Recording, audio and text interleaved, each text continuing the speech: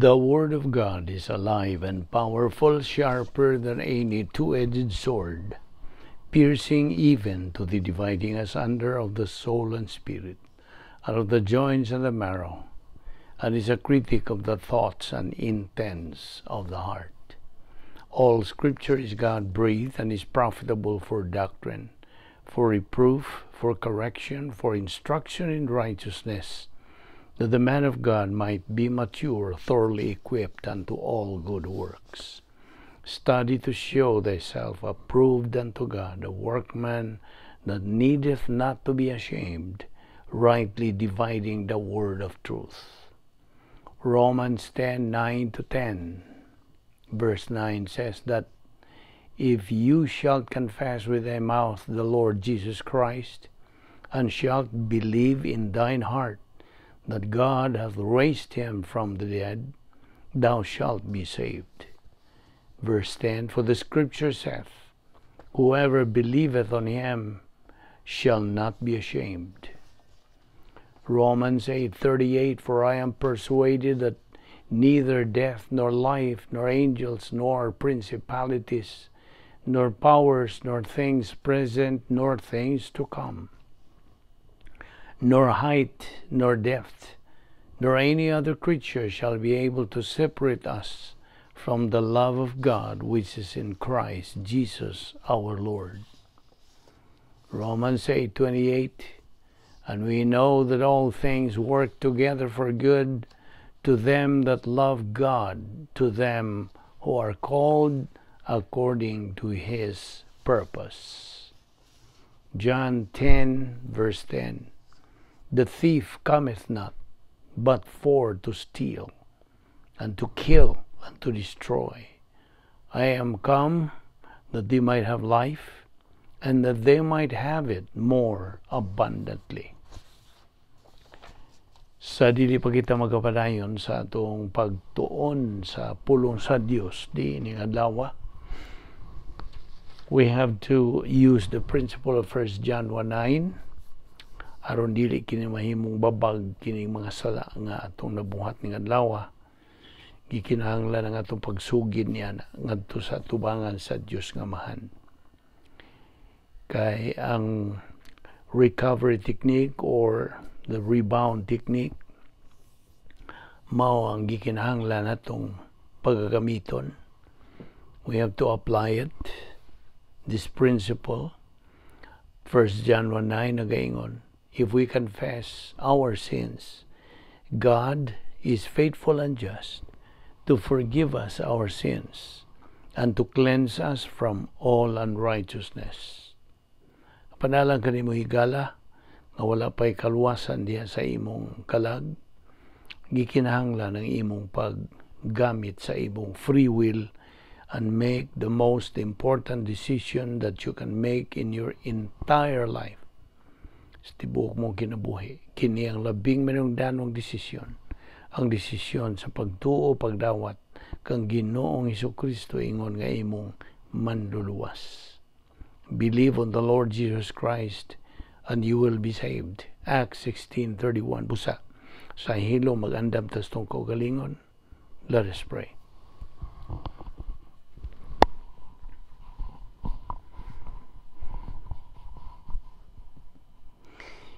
Heavenly Father, we thank you for this opportunity once again of studying your word.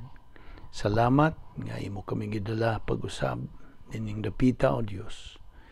Kini grasya ang tanan nga naglihok sa among kinabuhi. Grasya nga imo pa kaming gipabuhi. Imo pa kaming dala ni ining maong dapit to be able to continue in our spiritual momentum. Salamat nining adlaw. Dili kami takos nga magapahimulos nining imong grasya. Apan gumikan kay ikaw nagamatinumanon magayon sa imong mga saad nga ni kanamo. Musa kami tuman lamang sa imong mando. Salamat ni among Bible study pinagi sa YouTube ubos sa Balbido Evangelistic Ministry. Kining tanan among gipasalamatan sa ngalan ni Ginoong Hesukristo. Amen. Well, may adlaw sa tanan atong mga higala. Welcome now sab. Yan ang atong Bible study. Kaninyong mga subscribers, mga igsuon diya ni Kristo, giabi-abi no sab kamong tanan. Welcome. Aniya pa kita magadupot sa atong tunanan nga giuluhag the real meaning of life. Ang matuod yung kahulugan sa kinabuhi. Kaya padayon kita sa atong biyaan kagahapon og kitang mga magtotoo gikinahanglan nga atong tun-an kini nga mga puntos doktrina aron nato ikadugang kini sa napundo na diha sa atong kalag. Okay, kagahapon naghisgot kita og may tungod ni ining divine peace, ang kalinaw. Ang pulong Griego diha mao ang irene. So, when can or where can we acquire peace? Ang pulong sa Diyos na gaingon, it is the peace that Christ gives us believers. Mao ra gyud kini ang atong matang sa kalipay nga atong gikinahanglang matagamtaman. Now John 16:33 nagaingon, these things I have spoken to you so that in me you may have peace. Philippians 4:7, and the peace of God which surpasseth all understanding will guard your hearts and your minds in Christ Jesus. Unya diha sa Colosas 3:15 nagaingon usab, and let the peace of God rule in your hearts. Ang rule diha sa Bisaya gihuban nato kana og paghari or paharia.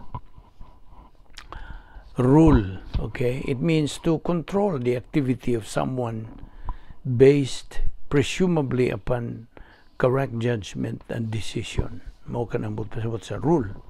Rule paghari, okay? Now Colossians 3:15 again. Sa to. And let the peace of God rule in your hearts, to the which also ye are called in one body, and be ye thankful. So, niya mga bersikulo naghisgot og kalinaw ni Kristo. Juan 14:27, peace of Christ. Juan 16:33, peace of Christ. Peace. Now, kining maong matang sa kalinaw nga itong hisgutan, peace can only be acquired from the Word of God. Gikan sa mind of Christ.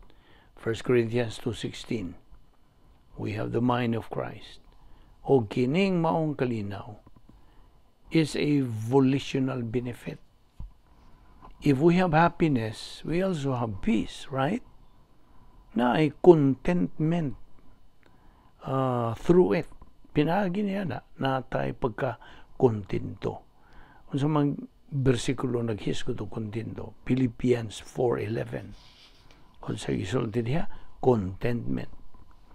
Ang 2 Thessalonians 3:16 nag-ingon usab, now the Lord of peace himself give you peace always by all means. The Lord be with you all. Ako malikon, 2 Thessalonians 3:16, now the Lord of peace himself give you peace always by all means. The Lord be with you all. Now, sa diha nga atong kanang masinati, once we possess this happiness and peace, regardless of circumstances, kaharuhay ba o kapakyasan ba, we start enjoying the personal sense of destiny. Okay? So, mo ka nang matang sa kalipay, nuntan pag yun sa kalinaw. Now, in our Christian life, by the way, we are to apply the various biblical principles. Gikinahanglan ang atong paggamit sa nakalanlain nga mga biblikal nga mga prinsipyo, to be able to learn and get more acquainted with God every day sa atong kalibutanong pagkinabuhi. Ikinahanglan mao ni mga gyud kanang undang ni atong pagtuon sa pulong sa Dios. And that is the process to grow spiritually. Why lain? 2 Peter 3:10 sa gingon, but grow in grace and in the knowledge of our Lord and Savior Jesus Christ.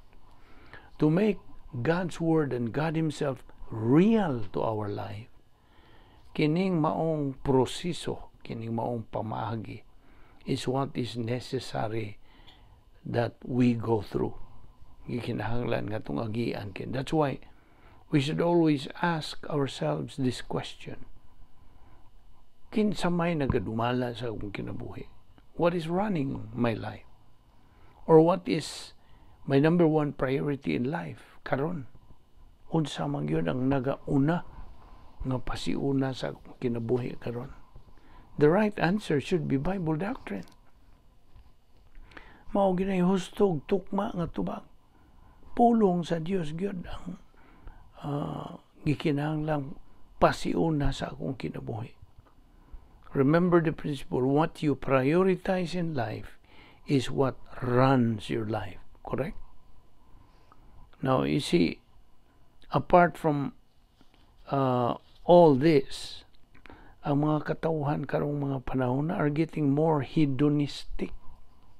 Ibaw ka na yun sa ibutan sa hedonistic.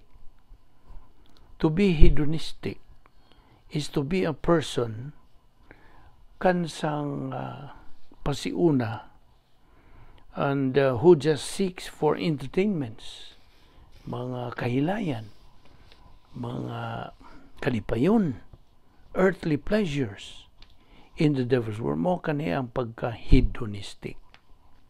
Mo na may mga tao gyud, maurag gyud ilang pangita, mo ilang pasiuna, mo ilang unag gyud nilang gitagad ang ilang pagpangita gyud mga kahilayan, earthly pleasures in the devil's world.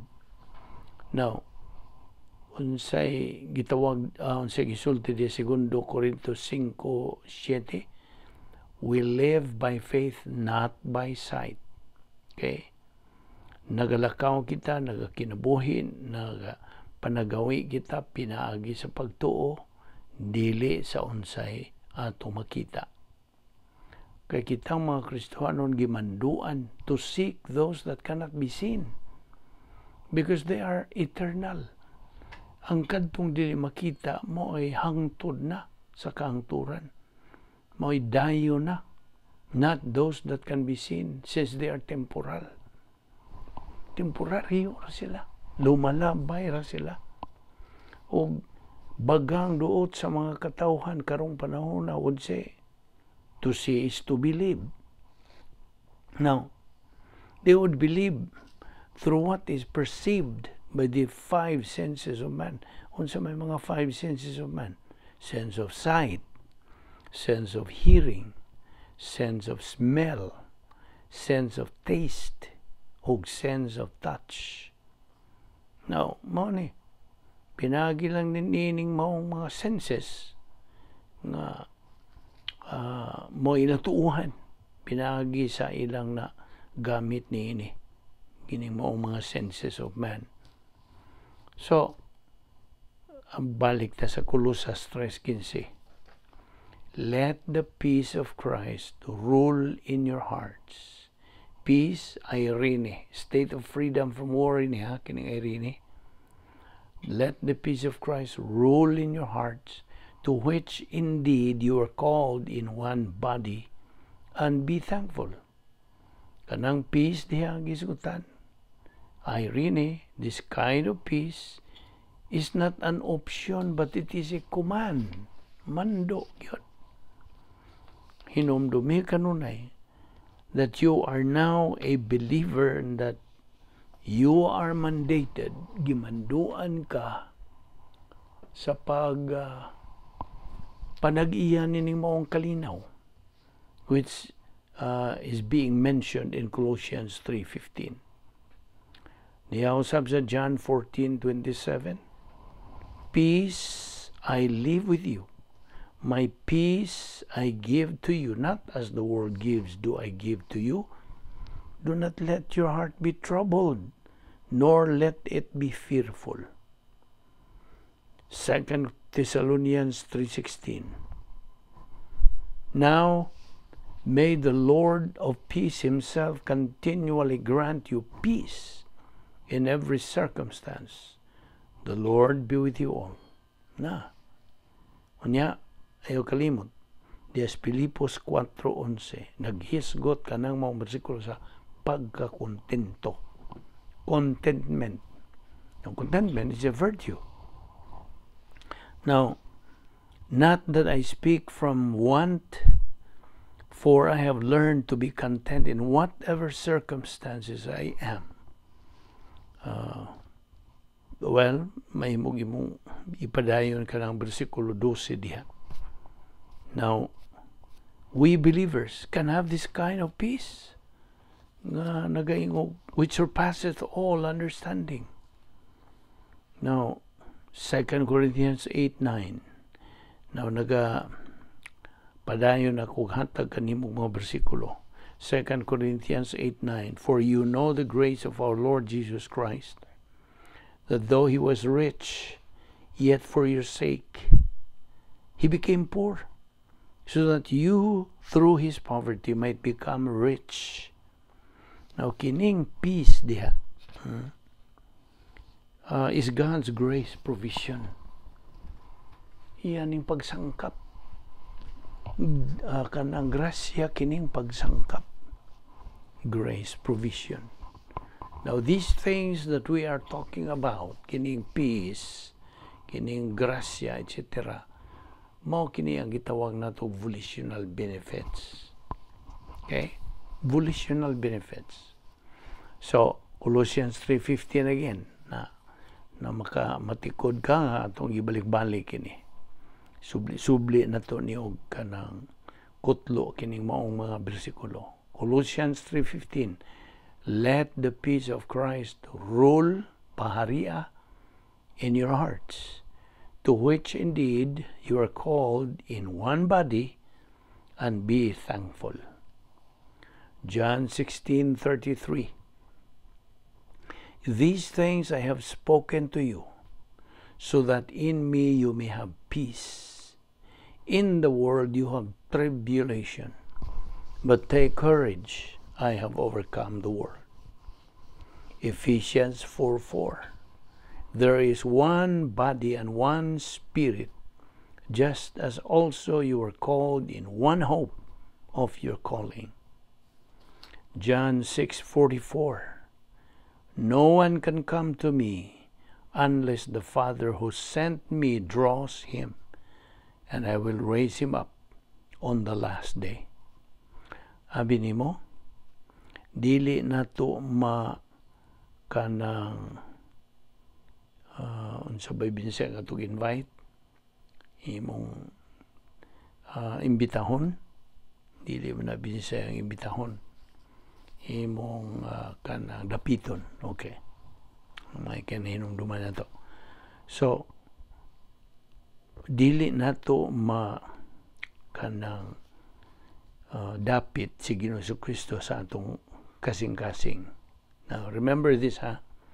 We cannot invite Christ into our heart. Ngano? Tungod kay ang atong kasing-kasing puno kini sa paglingla, or deceitful above all things, as what the Bible says. Abrihin diha sa imong Biblia ang Jeremiah 17:9. So, sayop kining imong kanang dapiton sa Ginoong Jesucristo diha sa imong kalag. Dili. In fact, gyud diha sa pulong sa Dios nga kanang dapita. Dili. Kaya sa man nimo pagdapit sa imong kasing-kasing nga naman na si Jeremias 17:9. Tungod kaya nga itong kalag, kasing-kasing, puno kini sa paglingla, full of deceit, or deceitful above all things. What am I mo niya na?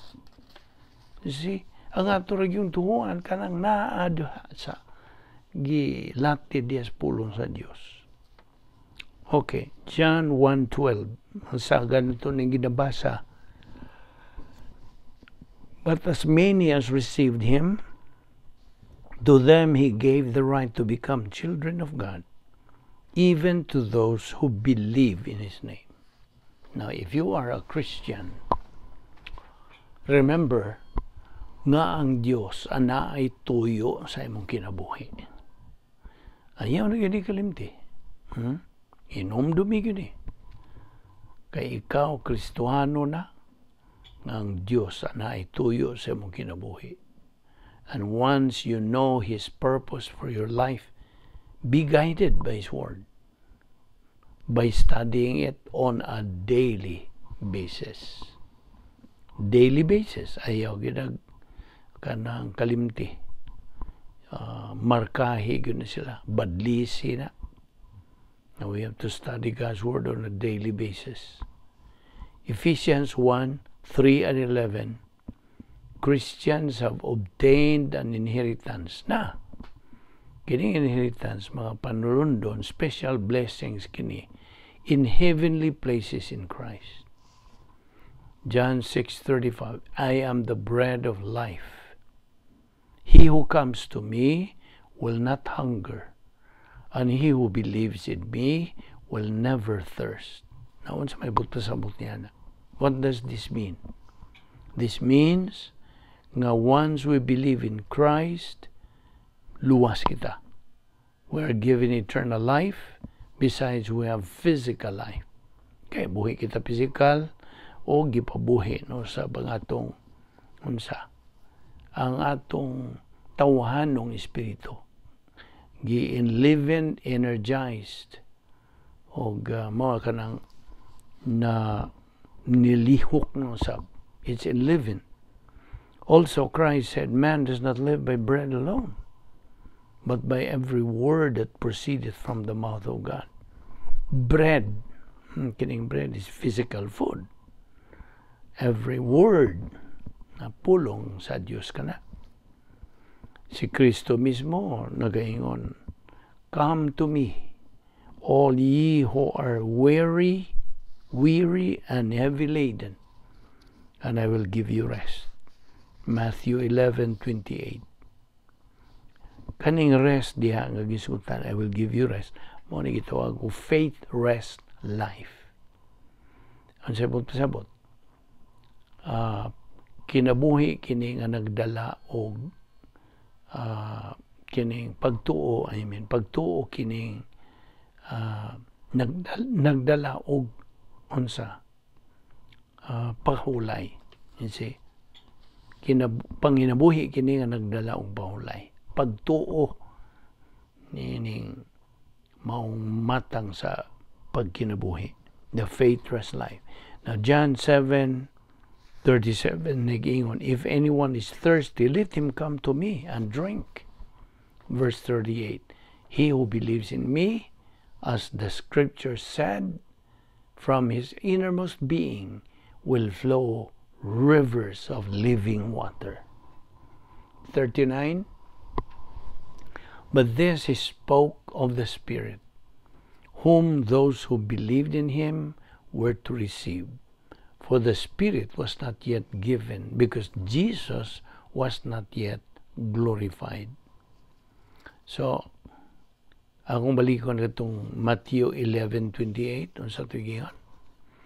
Come to me, all you who are weary and heavy laden, and I will give you rest. The faith, rest, life. Of course, coming to Christ is volitional. Di ba? Imo maning kapilian mo kanang muduol ba kang Kristo o dili. It is God who invites us, not inviting Christ into our heart. Binalin na. Okay? So coming to Christ is volitional. You have to come to Christ. It is God who invites us. Dili kita ang mo dapit nganhi sa atong kasikasing dili binali lagi na. Remember Jeremiah 17:9, our heart is deceitful above all things. Malinglahon kini atong kasing-kasing. Sabi nimo, God says what He means, and He means what He says. We need to understand what the Bible really means. Ikinahanglan nga itong sabton, unsay gisulti diya sa Biblia. We should remember one thing. We are not saved because we accepted, but we are saved because of our faith due to God's grace. Now, hinumdumi po ni bear in mind, God's word says in Ephesians 2:8 and 9, we have been saved by grace through faith, that not of yourselves, it is the gift of God, not of works, lest anyone should boast. Diha pa sa Pinadayag 4:12, neither is there salvation on any other under heaven, given among men, whereby we must be saved. 1 Corinthians 12:13, for by one Spirit we were all baptized into one body, whether Jews or Greeks, whether slaves or free, and we were all made to drink of one Spirit. Colossians 3:15, ito na pong usbon, let the peace of Christ rule in your hearts, to which indeed you were called in one body, and be thankful. Now, kanang rule, paharia. Kanang you were called, kanang called is eklektos. The call of God is classified into two. Nandun ka? The first call, a call to accept salvation. Ang second call, to election as a believer. Kasamot ka? From there, as an elected one, ang Diyos nagasangkap niya nang magtotoo, matag magtotoo, o espirituhanon nga mga kasangkapan, spiritual assets, God's riches in heavenly places, every opportunity and privilege, portfolio kini sa invisible assets, escrow blessings, and a lot more. Kita mo, labihan na gana. May pangutana ko nimo. Are you making use of these things, or just ignoring them? It's a matter of choice. See? Paimosli. Apan di man makapugos ang Diyos nimo. You see, it's a matter of choice. Kining one body din hulagway kini, that as a believer, we have a part of it to play. Either as pastor teacher, either as evangelist, etc. Naman na sa Episo 4:11 ngadto sa 13. So, di man niya, 2 Peter 3:18, ano sa to? But grow in grace and in the knowledge of our Lord and Savior Jesus Christ. Mo nang Episo 5:1 nag-ingon, therefore be imitators of God as beloved children. Maawaton ka mo. 1 Corinthians 12:13, for by one Spirit we were all baptized into one body, whether Jew or Greeks. Now, magpabilin kining dakong pangutana. The big question remains, did you answer God's call na iyang pagdapit? Imo bang itubag? Misanong ka ba? Again, it is a matter of choice. We know that once we answer God's call, sa dihang atong tubagon o musanong kita sa tawag sa Dios by believing in Christ as Savior, mahimo kitang mga sakop sa harian ng panimalay sa Dios. One body with equal privilege and equal opportunity. Colossians 1:18, He, kinsaning He, the Lord Jesus Christ, is also head of the body. Siya ang ulo, pangulo sa maong lawas, the church. Mao ni lawas. And He is the beginning, the firstborn from the dead, so that He Himself will come to have first place in everything. Now, tinuod nga, every believer is part of the body of Christ. Tinuod yun. Bahin na kita sa lawas ni Kristo. Matag sakop has his own function in the body, and each member is important. Di man ina. May nungdanon yun ang matag sakop ni ining mong lawas. Not one is insignificant in every function. Every role of every member is very important and significant. Now, John 7:37, if anyone is thirsty, let him come to me and drink. Verse 38, he who believes in me, as the scripture said, from his innermost being will flow rivers of living water. Verse 39, but this he spoke of the Spirit, whom those who believed in him were to receive. For the Spirit was not yet given, because Jesus was not yet glorified. Kitang mga magtotoo, paminaw, kitang mga magtotoo were called from darkness to light. Itawag ta, gikan sa kangit-ngit, ngadto na sa kahayag. Hinumdumi ang Juan 8:12.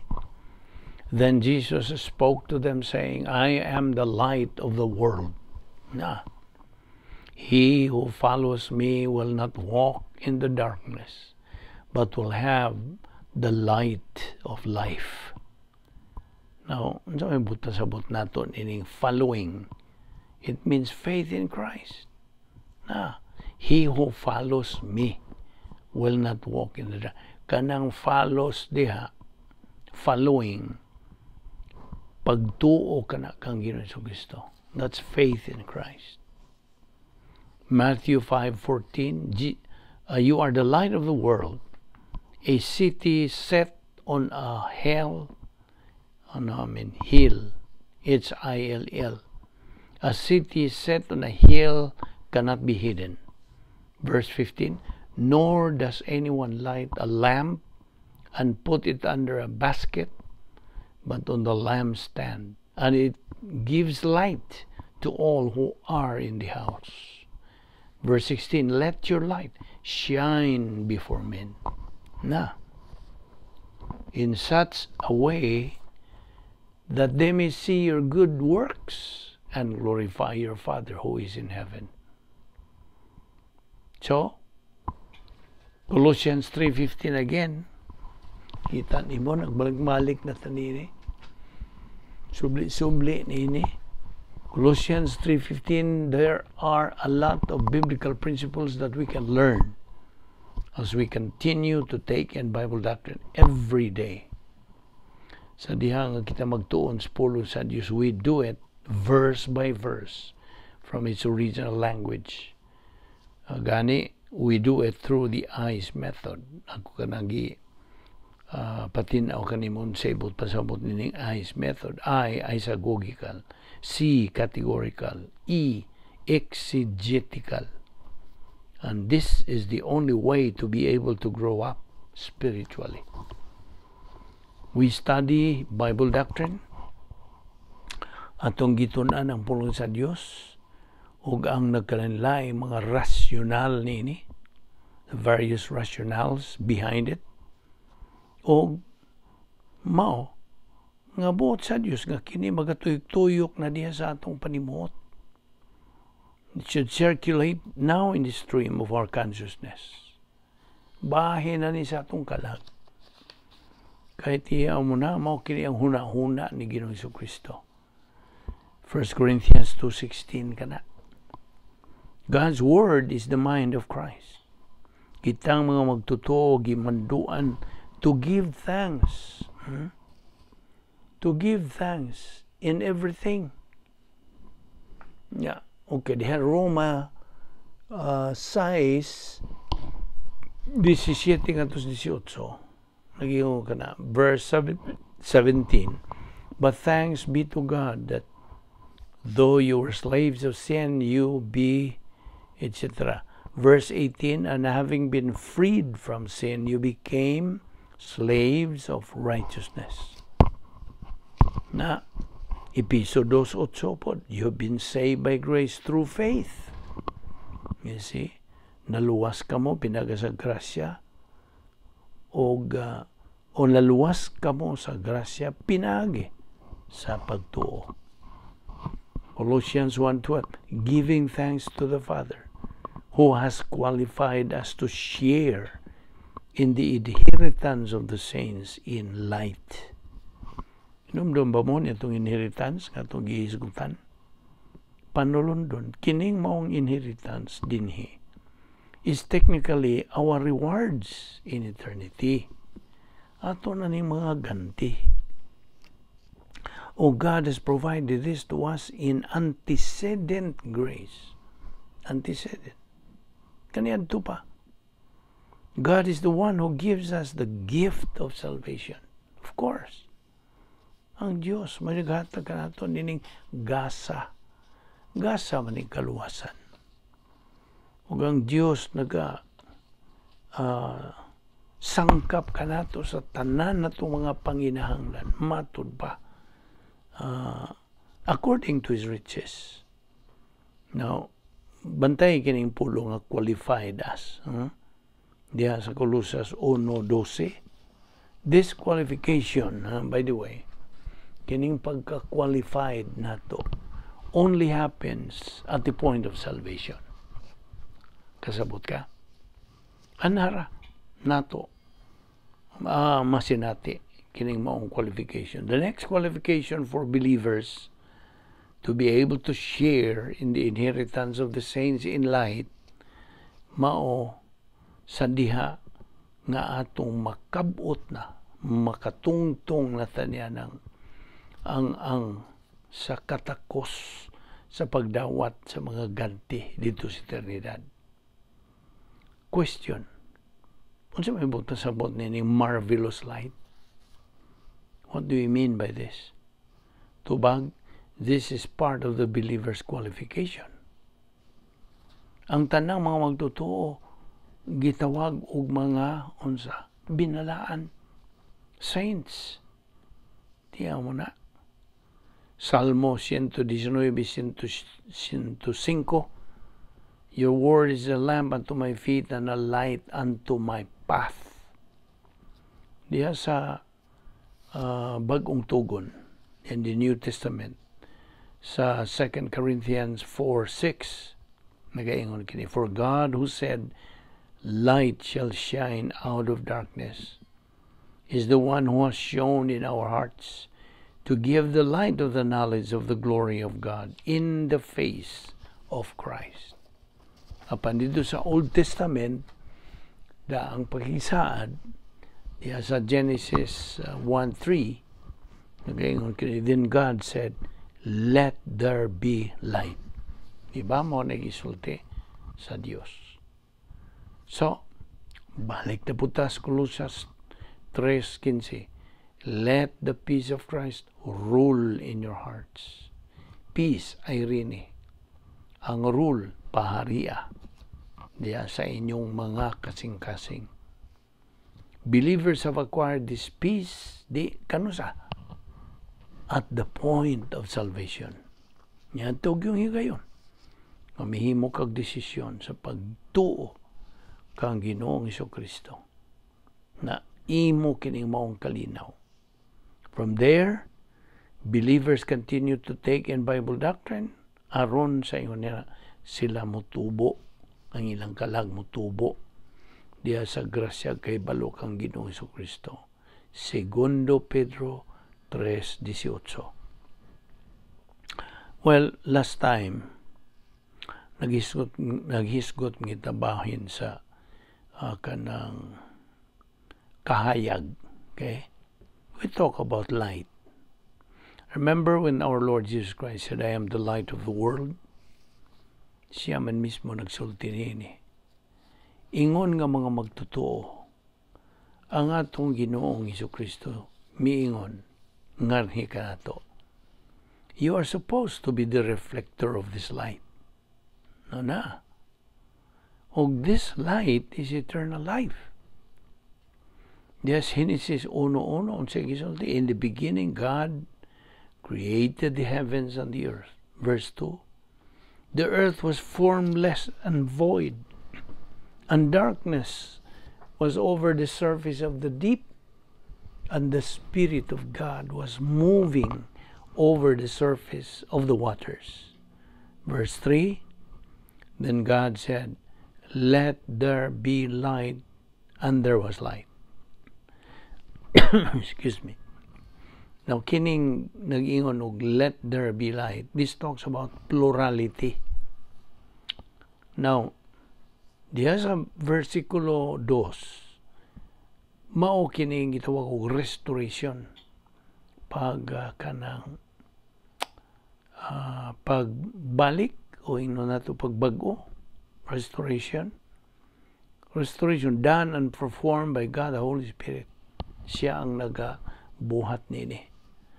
Now verse 3, the God who said let there be light is the same God, moral gihapong Dios, who restores our soul at the moment of salvation.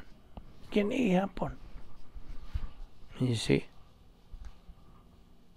2 Corinthians 4:6, for God who said let our light shall shine out of darkness is the one who has shone in our hearts. Matthew 5:16, let your light shine before men in such a way that they may see your good works and glorify your Father who is in heaven. Now, everything is visible at the light. Basta? Makanang dayag. Visible at the light.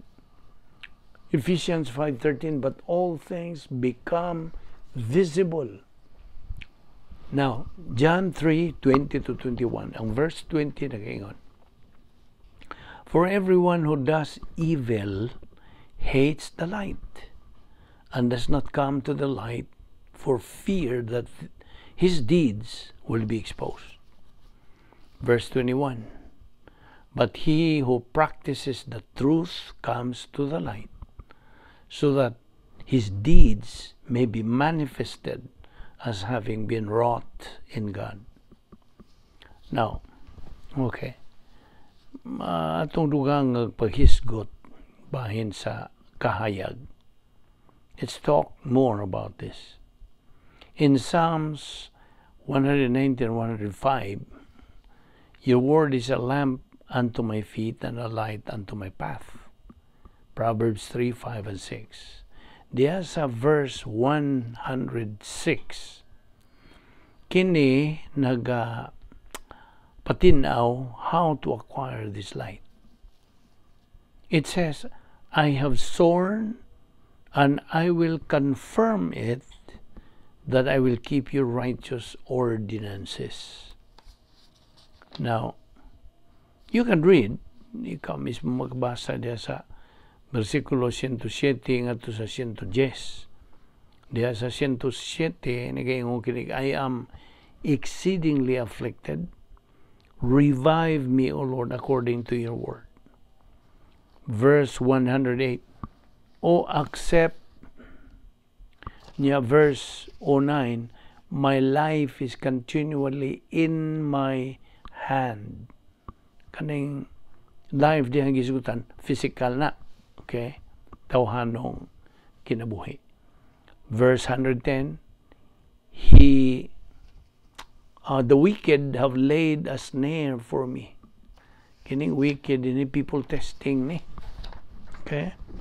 People testing. Principle. Ayaw kalimot na yung prinsipyo. In the midst of trials in life, you have no problem. Nga naman. Because God has all the solution to your problems. Basta? kining solutions din is the light. Nakita ba ni mo na?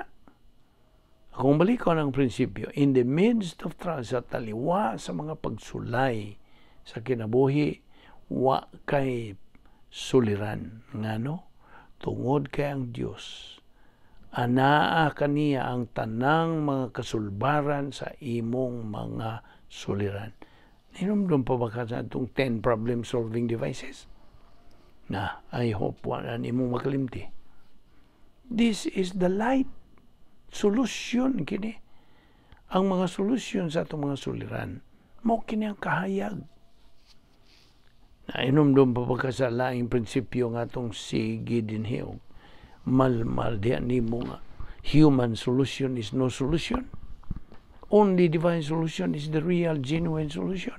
Basta? So, ayaw na nagyan kalimti. Tawanon gani mga solusyon, di magsilbi. Dili gani solusyon. Ang iyaharang solusyon sa Dios, mo'y tinuod, matuod nga solusyon. Verse 111, niya nagyapong Salmo 119. Verse 111, I have inherited your testimonies forever, for they are the joy of my heart. Verse 112, I have inclined my heart to perform your statutes forever, even to the end. Okay? Now, balik na punta sa Colossus 3:15. Kita ni mo ni? Balik-balik ta. Okay. Colossians 3:15, let the peace of Christ rule in your hearts, to which indeed you are called in one body, and be thankful. Peace, irene. Rule, paharia. Hinumdumi ang napulo ka mga kasulbaran sa atong mga suliran. Nagisangkap sa Diyos kanato. God's 10 problem-solving devices. Now, Episo 1:3. Blessed be the God and Father of our Lord Jesus Christ, who has blessed us with every spiritual blessing in the heavenly places in Christ. Nakining every spiritual blessing tuod, by the way, naghisgot ni og portfolio of invisible assets. Og kining maong mga espirituanong pandalangin, bahin kini sa grasya nga pagsangkap sa Dios alang sa matang magtotoo. Kaya binimo, ato na pong malikon tong definition sa Christian way of life. Gipresume na ito nga na sil-sil ginanimo, di na ginanimo makalimtan. The Christian way of life is a supernatural way of life. And as such, it demands a supernatural way of execution. 2 Corinthians 5:7, we live by faith, not by sight. Now, kasagaran sa kanang mga epistula, mga sulat ni Pablo, itawag na sa English Pauline epistles, Corinthians, Ephesians, Thessalonians, etc. Kini sila emphasize living by faith, not by sight. Nga naman? Because we know what happened to Paul on his Damascus way. Ta. He was struck by God by making him unsa? Nabuta si Pablo. Okay? Now, it was sight. That's the focus din he. So, live by faith, not by sight. 2 Corinthians 5:7. Now, Hebrews 11:1, faith is the substance of things hoped for, the conviction of things not seen. Colossians 1:12, give thanks to the Father, who has qualified us to share in the inheritance of the saints in light. Kahayag. Ayaw kalimti. Salmo 119, 105. Your word is a lamp unto my feet and a light unto my path. Light, yapon na, kita nimo. Kahayag. Verse 106, I have sworn and I will confirm it that I will keep your righteous ordinances. Now, verse 107, padayon yapon. I am exceedingly afflicted. Revive me, O Lord, according to your word.